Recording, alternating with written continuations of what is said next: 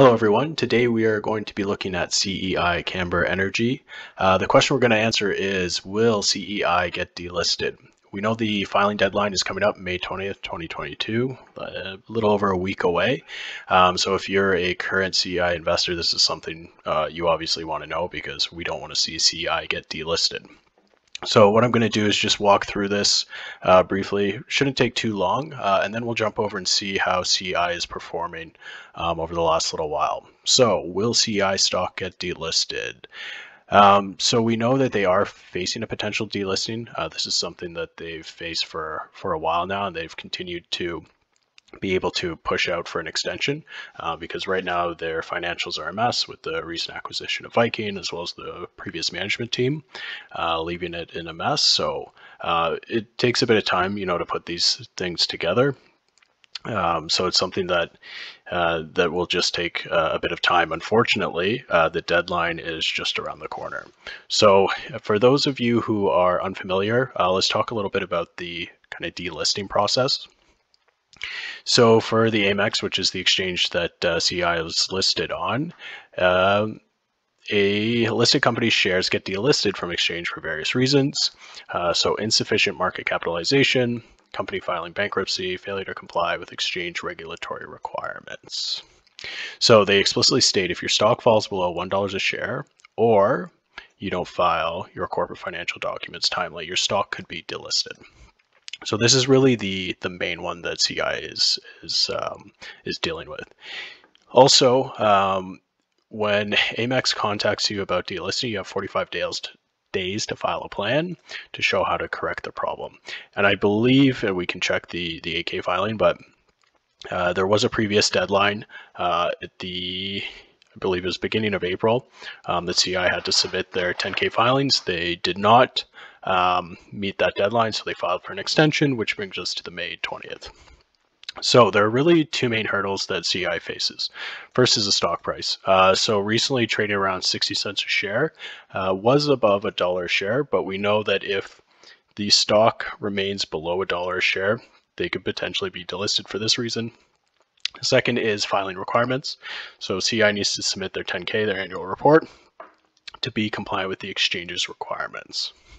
So these are kind of the two main hurdles CEI faces. So talking about the actual deadline itself, like I mentioned, so the company intended to file the filings before April 1st.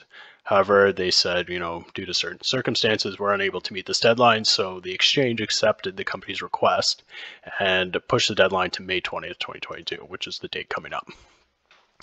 They then go on to state, if the company is unable to cure the delinquency by May 20th, 2022, the exchange staff will initiate the delisting proceedings.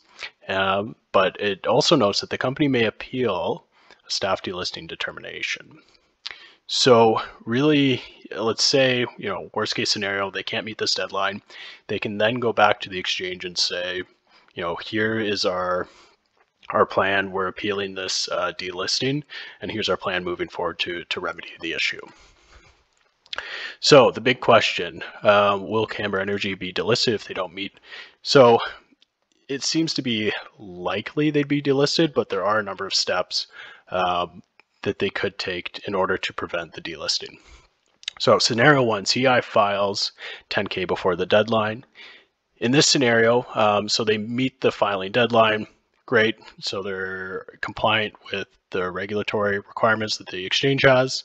But the problem is they still face the issue of $1 per share.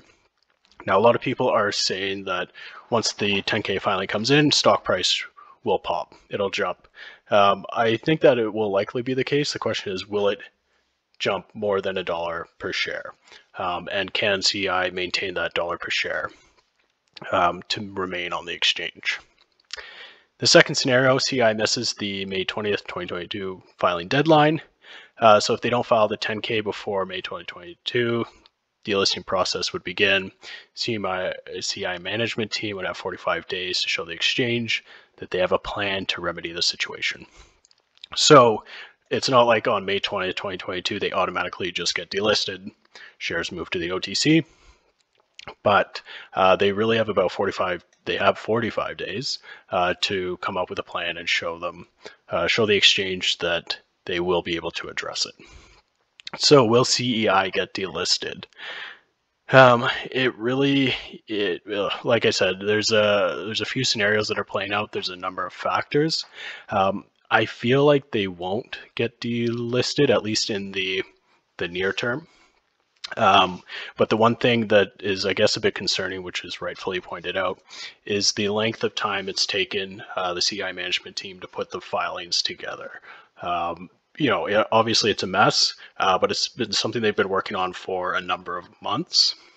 They should be able to remedy the situation. I think the exchange will only give you, so many extensions and appeals before they're finally just kind of fed up. So we'll have to wait until May 20th to see, if scenario 1 or 2 plays out. If they do file before the deadline, that's great. But then there's still the issue of maintaining a share price of greater than $1 per share to remain on the deadline. Hopefully you guys found this useful. If you have any questions, drop them in the comments below. Happy to answer them. If there's anything else you want to see about CEI, just let me know. Thanks.